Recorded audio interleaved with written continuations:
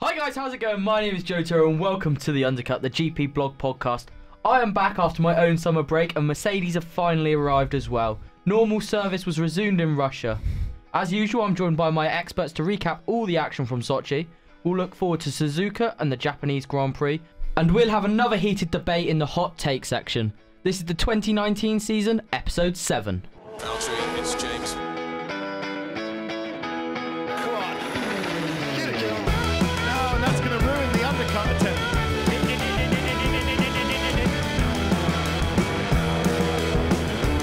Woo! The undercut. So guys, it's good to be back in my hot seat. How have you been, lads, without me? I've been well, thank you, Joe. Yeah, it's good to be back in the seat and not presenting for once. Well, Formula 1 has been back. We enjoyed the Russian Grand Prix? For a Russian Grand Prix, yeah, it wasn't so bad. We slated it a bit last week, but it wasn't so bad this time. Yeah, I mean, in the end, I think Adam and Bobby, who's not with us today, they had both predicted Mercedes victories. I tried to force them into making a different prediction, but I guess they were right in the end. But well, yeah, as Adam said, for a Russian Grand Prix was... They were almost architects of their own downfall, Ferrari, really. Yeah, well Vettel was. Vettel was. I think they still would have won the race without Vettel's mechanical problems. So it was just a bit weird, really, that whole first stint where they were trying to get Leclerc in front of Vettel. And I think they were right to do it in the pit stop phase. But I think it was just a lot of hot air over nothing, really. And they should have just kept quiet over the radio and waited for the pits and done the switch around there. Well, we'll have more on our Russia review later on in the episode, but we're going to start with the news.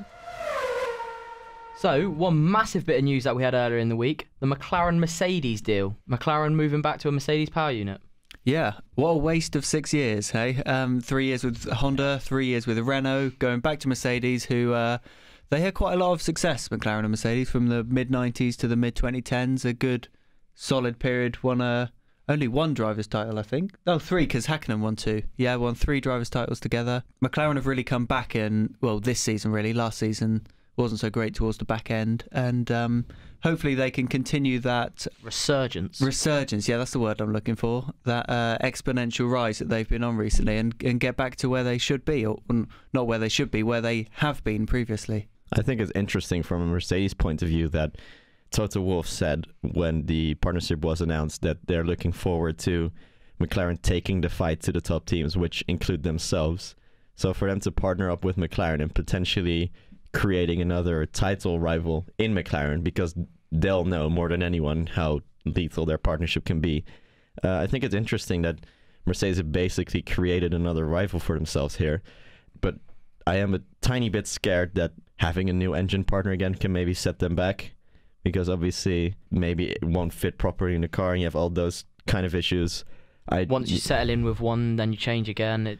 You reset back to the start. Yeah, sometimes the engine just doesn't fit in the chassis at all. We've seen it sometimes, and I just hope that McLaren, now that they've finally gotten the ball rolling again after having struggled for so many years, I hope this doesn't set them back again. But it should be a very exciting partnership. Part of the deal sees Lando Norris become part of Mercedes driver academy. Yeah, they're part. Lando Norris is now part of Mercedes's driver program, I believe. So I'm not quite sure what all the details are. It's a bit vague what we know at the moment, but it seems like he's got a deal with Mercedes where he's kind of like what George Russell is right now. So he's I guess you could say out on work experience at McLaren, like George Russell is at Williams, and potentially after Mercedes lost Esteban Ocon to Renault, he's Ocon's direct replacement, perhaps. I'm not so sure. Yeah, it's funny that they basically just got another driver to stand in line for a Mercedes seat. Potentially, they already have Ocon, they already have George Russell, who are both amazing talents, and they're both basically waiting their turn for a Mercedes ride, and maybe Lando Norris gets added to the list now. Yeah, but on the same page, maybe McLaren gets turned into like a Mercedes youth team. Although I don't think they'll want to break up the partnership. I can't see that. I can't see a team so big as McLaren and historic as McLaren accepting being anyone's youth team. Yeah, and also obviously they have this amazing combination of Sainz and Norris right now. And yeah, I don't think they'll want to break it up, but you never know. Mercedes love a team order. You never know. At the end of next year, Mercedes might get bored of Bottas and get rid of him, and maybe they don't think Russell's ready or whatever, and they bring in Norris. Who knows? A lot of uncertainties around it. Mm-hmm. Well, given how fast McLaren have been this season with a Renault engine, I'm a little scared to think what they could be with a Mercedes engine, but we'll have to wait and see, and that deal runs until 2024, so should be an interesting one. And more big news regarding constructors. A new team, Campos Racing. Yeah, Campos Racing, a Spanish team. When Hispania were in Formula One, that was basically under the same flag. Obviously not the best constructor we've ever seen this decade. Not quite. But yeah, Campos are a Spanish team. They have basically the same livery as McLaren right now. They've been quite successful in Formula E. I think they won the initial season, 2014-15, with Nelson Piquet Jr. They've won GP2 championships. They won Formula 3 championships. So they do have some pedigree. I don't know how successful they'll be in F1 and whose engine they'll drive with and all of that. Maybe Renault have another customer now. I think it was peculiar how in their press release they mentioned two drivers that they want to sign up for 2021. They mentioned Pascal Wehrlein and Spanish driver Alex Palau. Is that how you say it in Spanish? Yeah. I thought that was a little bit weird. Like, how can you decide which drivers you want to sign up? You never know. There might be a great driver suddenly available in 2021, such as Hülkenberg this season. I think they'll definitely want one Spanish one because they do. Fernando Alonso. Yeah, I was going to say Fernando Alonso. There you go. Well, at that point, he'll be like 40 or something, won't he, Alonso? He won't care. Yeah. He'll keep linking himself with seats. Yeah, but they will definitely want to have at least one Spanish driver, and if that's Palau, he's not the most household name to say it lightly. But I just love the fact that a Spanish team is coming back, honestly. I'm just happy with that point, period. Well, more teams. Boris Rottenberg, the Russia's 69th wealthiest man, has said he wants to enter a team as well. Yeah, I read about this earlier. He already backs SMP Racing. That's Sorotkin's Sorotkin sponsors and had to do with Vitaly Petrov. Yeah, and they are in.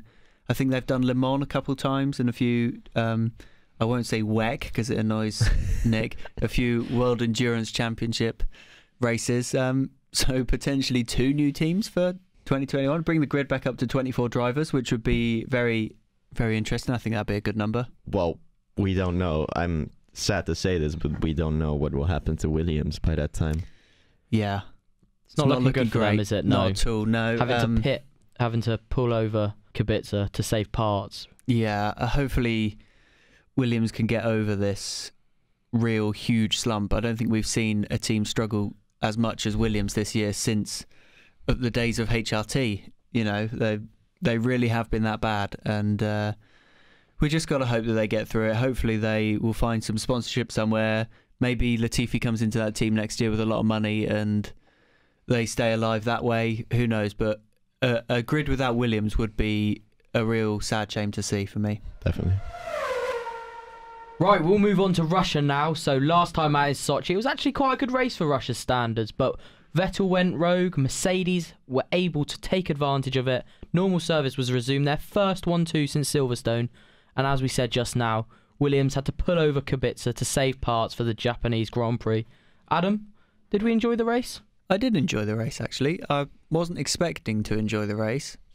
But in the end, it actually was... It surprised me in some ways. I think I didn't enjoy much of the on-track battles because there weren't many. But the whole Ferrari strategy, the whole Mercedes pitting under the VSC to gain loads of time on Leclerc and overtake him, was intriguing rather than exciting for me. I think the whole Leclerc team radio thing was very interesting. More than exciting, it was very interesting because I kind of got where he was coming from, Leclerc, in the sense that he would have the preferred pit strategy after Singapore, etc. But at the same time, he was also, well, I think crybaby is maybe a bit extreme, but he was complaining a little bit because Vettel was genuinely just setting fastest laps every lap. Well, it was like when they asked him to make the switch, he was like 3 seconds back or something. Yeah, and Vettel was literally just, if he wants to switch, you'll have to catch me. Which I thought was fair enough. Yeah. I mean, they just want, just race, just I don't know what Leclerc's problem was. If you want to catch him, if you wanted to switch around, just catch him up. And eventually Ferrari did quite smartly, I think, leave Vettel out for an extra couple laps, so it would happen naturally. But at the same time, why would you do that? You just kind of shoot yourself in the foot by putting your quickest driver on the day at a disadvantage like that. Yeah, I thought the Ferrari whole agreement from the start of the race was really peculiar. How they told Charles Leclerc to give Vettel the slipstream, which is fair enough. Get Vettel ahead of Lewis Hamilton, but don't let him get past. Otherwise, you're just purely disadvantaging one of your drivers who is on pole position. So he's at that point proved that he should be the quickest in the race. I know it didn't turn out that way, but it just seemed a weird strategy for me. I think they should have not said anything. Maybe Leclerc give Vettel slipstream for a little while and then do what you want. But just for Leclerc to sit there like a sitting duck into turn 2 was just a bit weird for me. I don't really understand what they were trying to achieve. It was almost the last 3 races were too good to be true, wasn't it? They'd been perfect. Yeah, they're trying too hard. 3 and then 4, they just pushed their luck and it backfired eventually. But Mercedes took full advantage, and fair play to them. They were, I thought, well, classic Mercedes really, ruthless. I thought that there was, every time this happens, there a debate gets sparked that should it be illegal to pit under virtual safety car, because it's such an advantage. Well, at the same time, Vettel did the same thing to Hamilton in Australia last year. Yeah. But you just basically get gifted like 10 seconds or something when you. I think it's more. I think it's about 15. Yeah, so it's a free, basically a free overtake for Mercedes, and like you said, they were ruthless, and Bottas, I think, defended brilliantly from Leclerc. Oh, yeah. Basically saving up all his ERS for the straights and just not letting him pass there, and then just keeping his elbows out in the corners. But yeah, I do think that there's something to that argument of making it illegal to pit under virtual safety car. The thing with the virtual safety car is it's supposed to neutralise the race exactly, while and it really doesn't. Something's cleared up, and it just gives a huge advantage to someone who's not pitted or who's coming around to the pit lane, and that is not neutralising the race. It's like when a yellow flag comes out and you have to slow down and not overtake. It's basically, I don't know, can you describe it as a whole track yellow flag in a way? Sort so of. It should do the same thing as a yellow flag would do in one sector.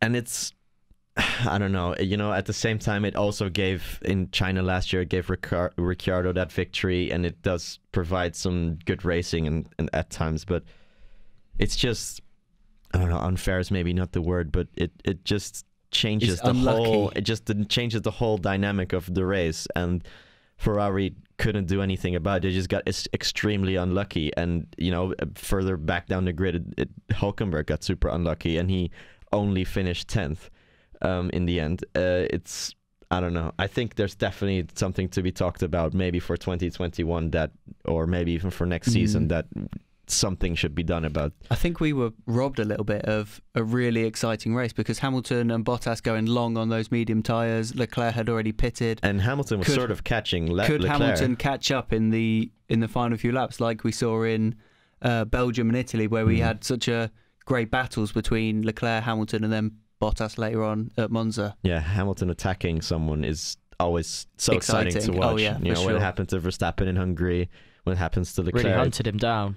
It's that's what we're here for, and it would basically it just got taken away from us because of that virtual safety car. But you can't blame Mercedes obviously from doing it. Oh, take the win when it's there for sure. Yeah, and they basically that is what Mercedes are best at, is being there to take advantage of when everyone else is slipping up. Yeah, and they just squish the championship now. It's done. Absolutely if no it way. wasn't done before, it's. If Ferrari would have taken that one too, you could talk yourself into whatever. It probably wouldn't have happened anyway, but you could have, talked yourself into it. Semi-believed it. Yeah, but now there's just absolutely no way.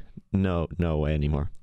We mentioned Williams just now pulling over Kubica after Russell crashed. After going all season without any retirements. How many have they had now? 3 in 2 races. Yeah. It is really tough times for Williams. Oh, yeah. It's sad. Like I said before, I hope they get some money come in. They're going to lose Kubica's Polish sponsorship as well at the end of this year. And Well, they'll get the hashtag Latifi money. That's true. They'll get that sweet Canadian money coming in. Canadian dollars. Maybe Mercedes can pay him a bit more to have George Russell, but I don't know. Yeah, we saw their finances a little while ago. I can't remember any of the numbers now, but they didn't look good. I think they were down about 35% on last year or something. They lost the Martini deal, lost the Martini deal, that was lost a the massive... Stroll, lost Sirotkin. Yeah, and I think their Rexona deal was up. It was up as well, and that's obviously gonna impact them. And obviously, it's hard to get sponsors if you're not competing. Yeah. So yeah, how much TV time do Williams get? None. Yeah, they should probably ask George Russell to crash into the wall to get more sponsorship, because that's the only way they're going to get on the telly. Well, speaking of that crash, by the way, it was very weird because I think he lost the brakes and he also lost steering. Wasn't it as soon as the track went green? Yeah, I think it was even under the virtual safety car, and you can see him like steering and nothing was happening, and his left front wheel was just not moving. And I think there was something up with like his steering column or something like that, and that was the first actual like mechanical DNF they've had all season, which I guess is fair play to them. But then to see them pulling over Kubica, basically, that as a driver, that probably hurts. The lowest low you can have, and that must be such a blow for Kubica. We'll move on to some of the names that didn't get a mention in our race review, some of the winners and losers. Adam, I'll start with you. Who are you going with this week as your winner from Russia? I'm going to mention Alex Albon, actually. After qualifying, you wouldn't have said that he was a winner, but after the race, for sure. He came from the pit lane all the way up to P5. His equaled his best finish in Formula 1. I think he got 5th in Belgium as well.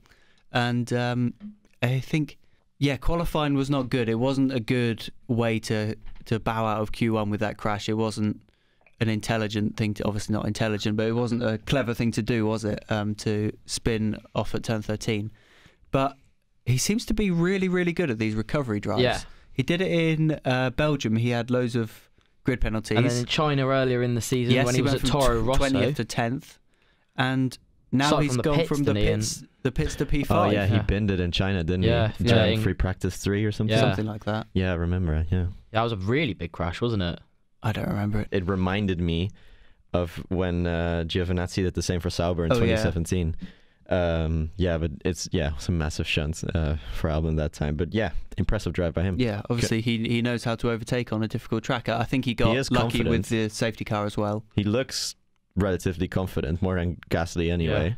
Yeah. And fair play to him. I'd like to see him put a full weekend together though, sooner rather than later. He's not been able to. With first race, he had the engine change, and he's not had that full weekend. So but I'd like to see him. He doesn't have to beat a Mercedes or a Ferrari. He just needs to be amongst a battle with them. And if he finishes 5th, but he's 2 seconds behind Valtteri Bottas, I think that's a success considering it's his debut season, and he's what's he done now? 16 Formula 1 races. That's not a lot, is it, to be battling at the front? So, I'd like to see him challenge a little bit more. But he's doing fantastic anyway. We can't take anything away from him. It looks, if unless there's someone else comes along, it looks like he will be in that Red Bull seat next season as well. Yeah, I think he will be. I think he's shown more than Gasly, and he's young, he's talented. Can you imagine him taking that back? Imagine taking Gasly. Just run it back. Yeah. No, he'll be in that seat next year. I'm 95% sure. Got to leave a little bit in there in case he bins it in every race. Right, Nick, who is your big winner from the weekend? I'm going to go for Sergio Perez. Very good race. Finished 7th. I think it was just after the summer break, I said to Adam, how is Sergio Perez, the form he's in, he'll be lucky to have a seat next season, and even though he would have a seat, he didn't on the form he was in, and since the summer break, he's pulled out some unreal results. I mean, he had that DNF in Singapore, didn't he? He had a mechanical but apart thing. from that, he's been 6th, 7th and 6th. Yeah, in Monza, he obviously he held off Verstappen in Monza. Really good defending. And now P7. I don't know running out of superlatives sometimes for Sergio Perez. It's another amazing drive from him, and he is quite comfortably beating Lance Stroll within the team, which should give him plenty of confidence. But when he's driving like this, it's so good to watch. And he started 11th, finished 7th. I don't know, just a very, very good weekend again from Perez, and I'd back him to do just as well in Japan really next week.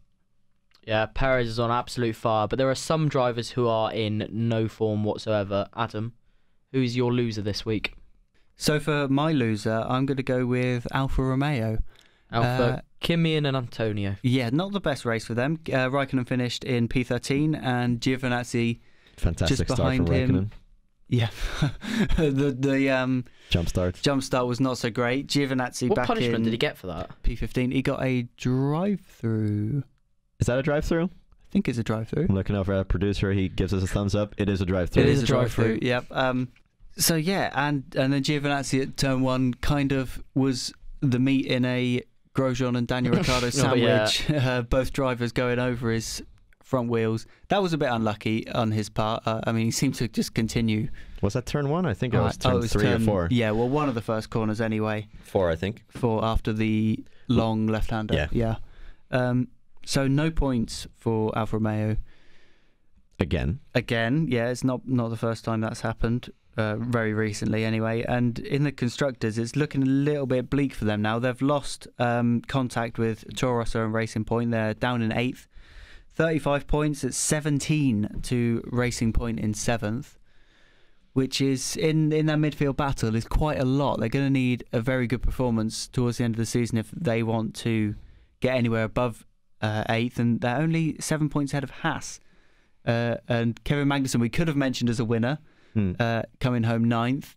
Maybe they're back on the point scoring trail. Who knows? 2 points. Yeah, Alfa look a bit stuck in 8th right now. Right, Nick. Adam went with Alfa Romeo. Who are you going with as your loser? Who took the L? Max Verstappen. Or maybe actually more Red Bull than Max Verstappen, because I really think the stories are really starting to bubble up now that Verstappen is really looking at other teams beyond the 2020 season. His contract is running until the end of next season, and Red Bull keeps saying we're gonna pull next to Ferrari and Mercedes. We're gonna really be as competitive as they are, and they're just nowhere near. After the safety car, Verstappen was obviously right behind the top 3, and he just couldn't do anything. And obviously, with Max, he's gonna get the absolute. If he can he's going to take the absolute maximum from that car every single time, and he just couldn't get anywhere near Leclerc. And we've heard these comments from his dad Jos, saying he's going to look at other teams. We've heard I don't know how much stock you should take into this, but we've heard Rosberg saying as well, he should leave Red Bull and stuff. And our favourite YouTuber, Nico. I think they really need a massive result in Japan, like a statement result, and really good end of the season to sway Max in their direction. Because if they lose him, that could really take them down this downward spiral. Yeah, because it's not like they've got another star driver waiting, is there? No. So I mean, they got rid of Dan Ticktum. Yeah, they've got Albon and whatever, but there's no award. There's nothing. There's really. no massive, next superstar like we were talking about Max. How long ago? 5-6 years ago. 2014. Is his 5th season now? Yeah. But I mean, the talks really started. He's only 22. He's only 22. Happy birthday, by the way, Max. The talks about Verstappen started going in 2014 when he won that Formula 3 race when he was 16. But yeah, Red Bull. Helmut Marko promised 5 race victories this year. They've got to win. How many races are left? 6. There's 5. There's 5. So they have to win 3 of the next 5, basically. Not happening, is it? Well, they do love Mexico, but yeah. And I thought they'd done well to win 2 at this stage, because. Yeah, but when you've got a driver like Max Verstappen, you have to please him. You have to do something to keep hold of him. Yeah, you have to please him, because he is not going to wait around forever. Formula One is not about. It's not about loyalty. It's not about being nice to the whoever helped you get there. If Haas had a driver program and they got the new big youngster come through. He's not going to stay with them his entire career. He's going to move on. Like, you know, George Russell is going to move on from Williams. Lando Norris is going to move on from McLaren. It's just the evolution of Formula One. Is he? Is Norris moving on? Well, no, because they're going to be a world-beating team in 3 or 4 years, so I hope. Well, I'm going to give a special mention to my big loser this week, which is Cyril Irritable and Renault, because Cyril beats Bull. I know, I know, because he is. I've really gone off him in the last few weeks. I think 2 weeks ago he said Renault have a better overall car than McLaren. McLaren's revival is purely down to Renault. And in the 2 races since he said that, I think they've scored 2 points. They've scored 2 points, and McLaren have finished above them on both occasions. So you're giving it to him because you don't like him, basically? It's yeah, just basically. A personal thing. Basically, yeah. But no, Personal. their results Harsh. haven't been good enough. Anyway, enough about Cyril. Poor old Cyril. We'll move He's on. trying. He's trying his best. Joe Tyrrell. We'll move on to our Japan preview now. Nick, you're going to talk us through the circuit layout. What can we expect from the Suzuka circuit? From the circuit itself, well, this is one of those circuits that the drivers just absolutely love. It's a really like a racer circuit. It's not the widest track. It's quite difficult to overtake, but Suzuka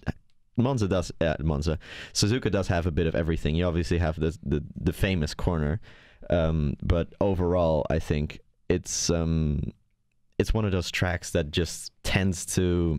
Although now I'm thinking of recent races, they haven't been that good, have they? But I was gonna say it tends to give a good race, but maybe that's me thinking more historically than in recent years. Well, they haven't done so well recently, but the track itself is a thing of beauty. The Spoon Corner, 130R, the S's in the first sector. It's a stunning track, but the races perhaps haven't been what we would want them to be. I mean, looking back at the past, we had all the Senna and Prost. In 18 and 19. What should we call that? Title deciders. Activities, yeah. And not quite been so good recently, but it's still, for me, a staple of the Formula One calendar. Yeah. One of my favourite tracks. Definitely, same here. Well, last season it was a familiar scenario. Mercedes won 2 and Max Verstappen on the podium, and Sebastian Vettel was complaining over the radio about a Max Verstappen overtake, and his World Championship hopes were slowly fading away. But enough about last season, because it was a pretty forgettable race. What do we expect from this season? As I just said about Red Bull, I expect them to go all guns blazing pretty much this Grand Prix. Suzuka is a track originally built by Honda. Honda's headquarters are next to Suzuka. This is basically like their time to shine. Last season they obviously had Hartley and Gasly qualifying P6 and P7 with Honda engines. That was like a landmark result for them, and they're quite proud, I think, and they'll really, really, really want to do well this race. I genuinely expect Red Bull. This is one of the races where I really expect them to either win or get 1 or 2 Do you drives think on they the podium. can win, realistically? I know they've got a new engine for this race. Yeah, and as I said, I think they'll literally just throw everything they have at this race because they need to win at home. I really think they do. So I'm expecting really big things from Red Bull. And apart from that, Ferrari do seem to have the better overall package than Mercedes. Obviously, you can't predict what will happen during the race. You can't predict Vettel suddenly having an MGU failing, and you can't predict the virtual safety car stuff. But Ferrari should be. I'm basically expecting Ferrari and Red Bull to be the top dogs in this one. Give us your podium. Put me down for Max Verstappen P1. Ooh, brave. And who's going to be P2? Vettel or Leclerc? Give me a Vettel P2, Leclerc P3. Vettel, at this point, I think, is the better race driver than in races, I mean, than Leclerc. I think he just has that bit more of experience, a bit more of racecraft. I mean, his starts are so good. I think that's the thing about Vettel, that they always have been, really. Yeah, that's it. And obviously you don't really have a long run into the first corner in Japan, but I'm expecting that, like Max to win, maybe. Maybe that's a bit optimistic of me and a bit biased. And yeah, I have my orange glasses on. I want to see Max get a good result. I'd love to see him up on the podium for Honda, for Red Bull, for him. personally as Him well. pointing at that Honda logo. That would mean so much to them, which is why it was so embarrassing when it was at Suzuka when Alonso shouted GP2 engine over the radio. However, I just don't think new engine or what, home advantage or what, I'm not sure they're going to have enough to get a win. I'm buying into the narrative. I'm gonna go with a Ferrari win. I think Charles Leclerc will get back on top, and he'll be joined on the podium by, I think, Lewis will get on there in P2, and let's give Max a P3, a podium appearance for nice of you. Honda. It is generous of me. I think do we care about you're your both opinion? deluded. It's going to be a Mercedes 1-2, and Alex Albon is going to be P3 after Max Which is not Verstappen gonna crashes happen, out. is it? No, it's not going to happen. That's why you're the presenter and we're the pundits. Max and Seb will collide on lap 27, Right. and Charles Leclerc will come fourth. Nice. All right. Albon, P3. Put your money on it. Okay. I actually will do now if you want me to. If you want me to lose money. Right, it's time for that part of the show where everything gets a bit tense in here and everybody gets focused. For the hot take section, Adam, you're going to go first this week. The theme is Helmut Marko said Vettel has no future at Ferrari. This was after he ignored team orders. Yeah. Adam, you'll be given 30 seconds to tell me why Sebastian Vettel has no future at Ferrari, why he's done. You'll hear this sound when the time is up. Stop it. And then at the end, I'll pick a winner and we'll top all the total up at the end of the season and we'll see who wins. So Adam, you're going to tell me that Sebastian Vettel is done at Ferrari. Your time starts now. Okay, Sebastian Vettel is 32 years old. Charles Leclerc is a decade younger than him. Vettel's not getting any younger. He's had a stellar career, but I think it's time now that they really prefer Leclerc. Ignoring team orders is just, he's done it before.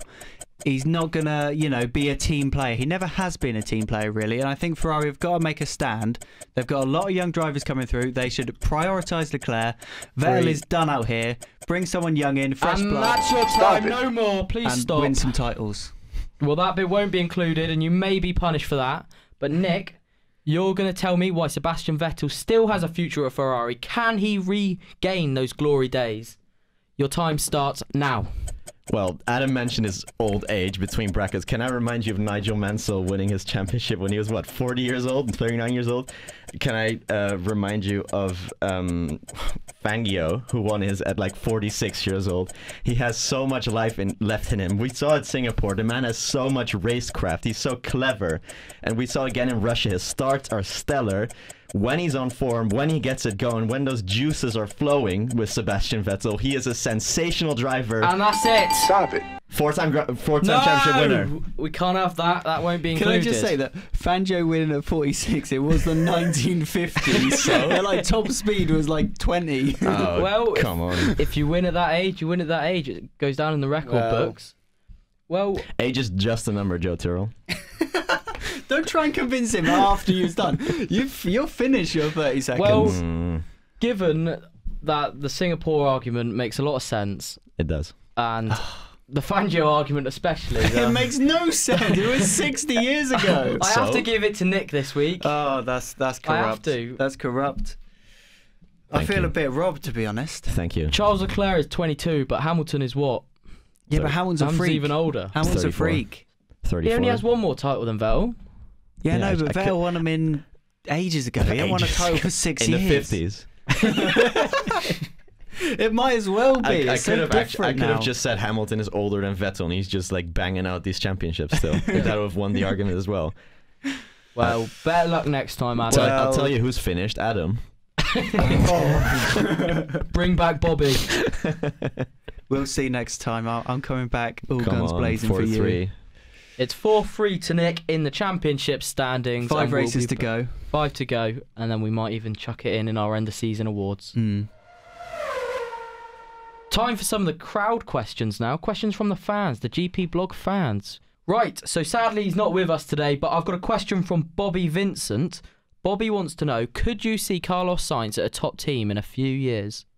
Yeah, I was discussing this with Bobby one time. He's obviously on our team at GPblog, but I do think that Sainz has the the pace, the pedigree in terms of racecraft and stuff to be at a top team, but it's all about opportunity. You know, you can have a scenario like Mercedes where suddenly a seat is available, like they had when Rosberg retired out of the blue, and like that he could get a seat at a top 3 team, but at the same time, you know, they always want their own drivers. They want it to be one of their own, basically. So in that regard, it might be difficult for him, but you know, maybe McLaren can be. Maybe he doesn't need to move. Yeah, maybe he can lead McLaren to the promised land. Oh yes, please. Carlos World Champion 2021. Well, I'm not sure about that one. Well, we'll have to wait and see for a few years on this one. But Matt Gretton has on Twitter said Albon's been at Red Bull for a few races now. How's he doing? Do you think he's been doing better than Gasly? We think he's we better. touched on this briefly earlier, didn't we? I do think he's doing better than Gasly. I think Gasly made more mistakes. He got stuck in the midfield more often. He got stuck and then couldn't get out. Yeah, he didn't seem like he was comfortable or brave enough in there. Whereas Albon is just, you know, balls to it. If he's there, I'm going to overtake him. I don't care where. I'm going to get past him, like with the move on. Was it Ricciardo? I mean, Sainz in Monza.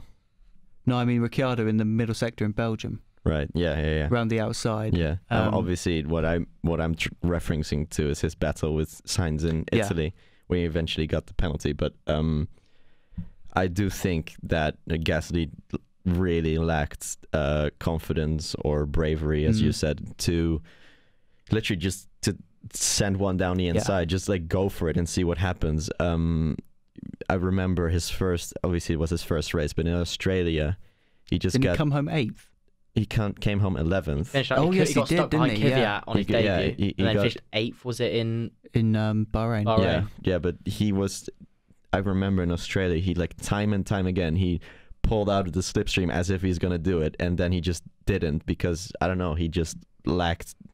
I don't know. He just didn't want to do it, and especially when you're driving for a top team, you need to carve through the midfield, and that is something that Albon, I think maybe some of his moves, he knows how to do it. Some of his moves were maybe a bit too optimistic, but I think turning that down is easier than turning it up. Yeah, for sure. Well, Brad Tomshaw is back, and he wants to know: does pineapple belong on pizza? No. Yes.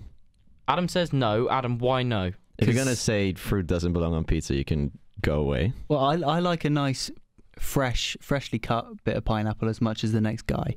But I do enjoy a bit of pineapple. Yeah, pineapple. Making it warm and like, warm pineapple is just not the one for me. Warm fruits is just, unless you've got a lovely apple pie with custard, warm fruits is just not the one for me. And to put it in a pizza, and it just spoils your entire pizza. Right, Nick, now tell me why it does belong on pizza.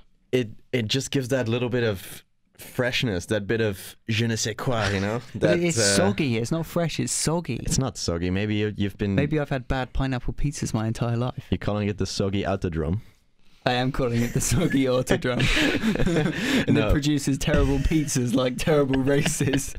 No, obviously... I'm gonna defend pineapple pizzas because it's like a little bit of a surprise, you know. You bite into a pizza and you get your cheese, your tomato. I don't want to be surprised. You just get that bit of fruit, that bit of exotic freshness. I want to know what I'm eating. Oh, come on. Bit of zest. It's just that bit of, wow. It's like, the wow factor. I'm going to put rat poison in my pizza, so when I bite into it, I'm surprised. Extreme, yeah, you know what I mean? Very comparable, yeah. Thank you for that one, Brad. You see what I'm arguing with here. Look what you've done, Brad. How is it just 4-3? How is it just 4-3? You see the arguments this man brings. Well, keep them coming. Any question, we'll answer it. Tweet us at GPblog_com and we'll do our best. And if it's anything like this one, it's always a laugh. So, well, guys, I think that's all we've got time for. Thank you very much. It's been a pleasure to be back. I've absolutely loved it. I hope you guys have enjoyed it. Too, Joe. Yeah, I hope you can stick around for a while this time. I'm back and I'm here to stay. We'll be back with the Japanese Grand Prix review. Yeah, looking forward to that one. Looking forward to that 4 a.m. start. Well, yeah. It'll be interesting to see how many people stay up for that one. I'm not sure.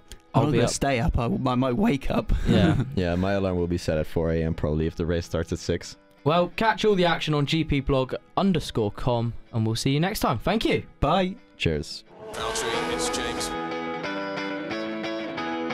on. Get it, Joe. No, and that's going to ruin the undercut attempt.